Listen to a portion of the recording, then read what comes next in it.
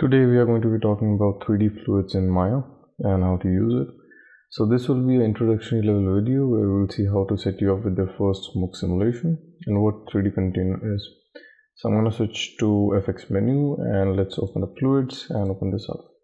Alright, so fluid is basically fluid simulation system inside of Maya that helps you create smoke, fire, pyro simulation, below smoke and so on. So we'll see how we can create it. So I'm gonna click on the 3D container now, and this will open up something like this. Let's close this. Let's bring this up. Alright, so this is our container, and here you'll notice that we get two things. I'm gonna turn off the grid. Here you'll notice that we get two things. The first is the emitter, which is in the center, which is going to be emitting our smoke, or you can say particles. And the second thing that we have is the container. The container will be holding all the simulation. Every simulation is going to be happening inside of this container. Right. If you go to your outliner, you'll also notice that you get fluid, and if you open this up, you have that emitter as well, so you can select it from the outliner as well. So let's close this up. Alright, so I'm going to select my container here, and the first thing you'll notice is that we get something called as the base resolution, which is the most important aspect of your whole 3D container, because this is the overall quality of your smoke simulation. So right now it has been set to 10.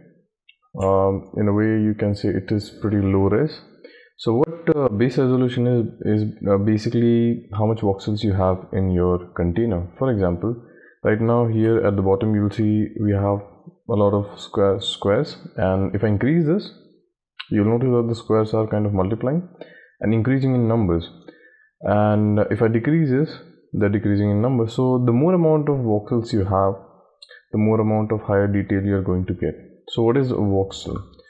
A voxel is basically an invisible cube that holds a property of something called as temperature, density, fuel, burn, velocity and so on. So imagine as if this is your invisible cube, and this is going to hold all those properties that you give to your 3D simulation, for example density, temperature, and the amount of small boxes you have, the more amount of resolution, good resolution you are going to get. So the key here is having smaller voxels, just so we can get much more sharper simulation. So if I select this, just don't overdo this too much because it is kind of pretty heavy. Alright, so the next thing that we have is the boundary. If I play this, I'm going to hit 5 on my keyboard. If I play this, you'll notice that we have smoke emitting. And as one thing you'll notice that the smoke is kind of getting trapped inside of the box. It's not fading away or even passing. So to fix that, you can simply go to the boundary Y, and here you can select none, and that will just fix the problem. Now it's totally up to you if you want to trap the smoke inside or not. And there you go. So I'm gonna do the opposite. I want the smoke to be trapped inside. The same goes for all the axes, X and Z. If you don't want the smoke to be trapped inside of the smoke, you can simply set it to none. Alright, so the next thing that we have is the content method, and this will just allow what properties you want in your simulation. Right now what we have is the density and the velocity. We have no temperature and no fuel, and we don't have to get into it. It will be covered in the future videos. This will be just so we can cover our first simulation. So the thing about voxel, if I go to display and turn the boundary to full, this is the voxel that I was talking about, and this will just help you visualize. Like for example, if I have lower number of, so these are the voxels. So here you'll notice that we have pretty high voxels. That means we are not going to be getting much higher detail. It will be pretty hard to see. It will be pretty blurry. So I'm going to keep this to 30. And I think that will be a reasonable amount of number, and I'm going to switch this back to bottom. Right. So the main thing that we have to understand to control our smoke is all those properties. I'm going to select my emitter first and bring this down to right about here, just so we have more space to play around with. Yeah. Alright, so the main key to controlling your simulation is hidden in the content details, and here you'll find everything that you need to control your smoke simulation. If you go to the density, you'll notice that we get a density scale, which is the overall density of your smoke, how thick you want your smoke to be. If I increase this to 2, you'll notice that my smoke is kind of getting thicker. And if I play this again, now we have much thicker smoke. There you go. Alright, so the next thing that we get is the buoyancy, and buoyancy is basically a kind of a pressure that is applied on your smoke, how fast you want the smoke to be emitted, how much pressure you want in your smoke to be pushed away. So if I play this now, this is the one value, but if I increase this to something like 5 and play this again, you'll notice a drastic difference. So how fast the smoke is kind of getting emitted. So I'm going to keep it to 1. And the next thing that we get is the dissipation, and this is how fast you want the smoke to be ended, or you can say how fast you want the particles to die. Right now the value is 0. That means the particles or the smoke are going to live forever. That means they are not going to die anytime soon. So if I increase this and increase, there you go. So the smoke is kind of ending right about here. I'm going to increase the value to maybe 5, and the smoke is kind of dying right about here. So this is how you can control your smoke, how far you want the smoke to be going, or how far you want the smoke to be emitted. You can control it by dissipation. So these are three key points to controlling your smoke, by controlling the density, buoyancy, and dissipation. Right, I'm gonna add some noise into my smoke, not too much, just a 0.2 value. Yeah, there you go. And reduce the dissipation to maybe like 0.2. The noise just gives us a little bit of variation. Don't overdo this too much. If you do, you'll have this kind of smoke which is not exactly that good looking. Alright, there you go. And then the other thing to keep in mind is the velocity. And right now what you'll see in our smoke, it's pretty linear, right? We don't get much variation. So to add some swirl into it, we are going to control it by the velocity. So let's add some swirl. I'm going to hit the value of 4 and let's see. And now you'll notice that we are getting some swirly patterns. If it's not too much, you can increase the value, and there you go. So you have much more swirly patterns now, right? Alright, so the next thing that we have to add is the turbulence, because fire always has turbulence. If you see any bonfire, you'll notice there's always going to be some kind of turbulence. So I'm going to add a value of maybe 2. Alright, so now you can see the turbulence going on here. It looks very nice. I'm going to lower the value to maybe 0.1. Right. So there is no use of temperature right now, since we have kept it off to 0, which we don't have to get into. It will be covered in the future videos, but this will be enough to get you started with your first smoke simulation. The key point here is controlling the density, buoyancy, and dissipation, and playing more around with velocity and some turbulence. Alright, so the next thing that we are going to get into is a little bit of lighting and shading. I'm going to increase some base resolution here to maybe like 40. Yeah, there you go. So this looks pretty good.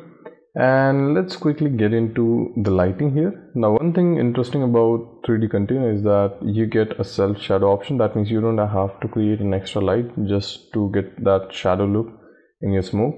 And you can control the shadow opacity. I usually keep it to 0.7, and that way this is the difference.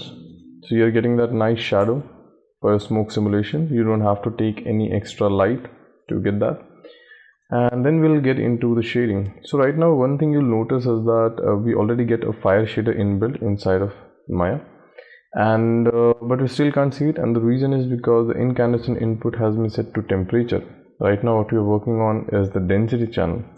So if I switch it back to the density, you'll see some fire shader going on, but we still see the white smoke. Now to change that, you can go to the color, and in the color you can change the color to something like maybe black, and there you go. So now you'll notice that our smoke has kind of disappeared. So we can control our transparency from here, how much you want it, and then play around with the color.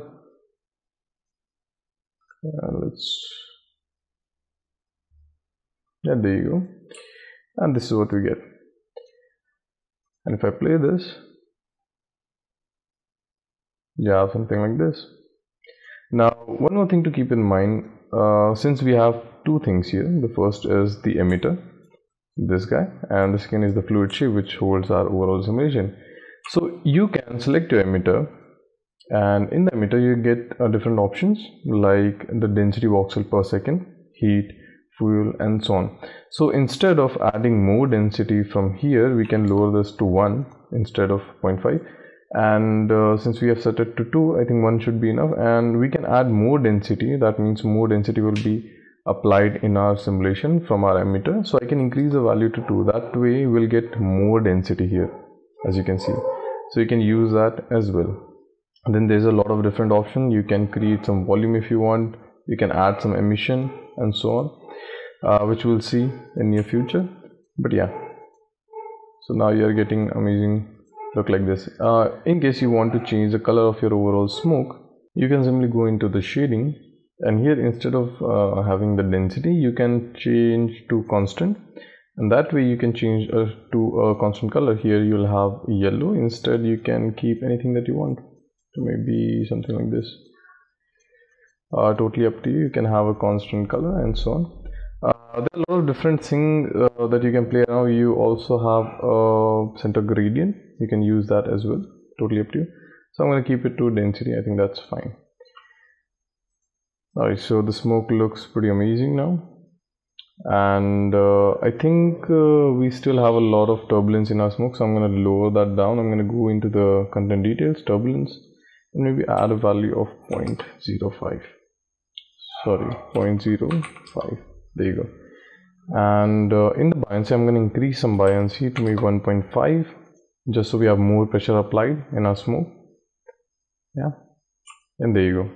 So right now one thing is happening, that is our smoke is kind of getting trapped, and I don't want it to pass away as well. I want the whole simulation to be seen. So what I can do is I can simply go into the auto resize, and I'm going to check on auto resize. Now what this is going to do is it's going to manage or adjust the bounding box according to our smoke. So if I play this now again, here you'll notice that the smoke simulation or the bounding box is adjusting itself according to the simulation. So I'm going to lower the overall frames to 150. Alright, so let's close this up. The one thing that we are going to do at last is increase the base resolution to somewhere about 100. And now we are going to cache the whole simulation, just so it's easier for us to play back. So I'm going to select my bounding box, go to N cache, create new cache, and here you'll find Maya fluids. You can also go to the options and you can change the path of your cache any way you like. So I'm going to go in cache, create new cache, and Maya fluid. I'm going to replace this because I already have an existing cache here. Alright, so our cache has been done, and yeah, it looks pretty nice. Yeah, so if you want, you can also increase some, something like this. Yeah, and you can simply go here and play blast this.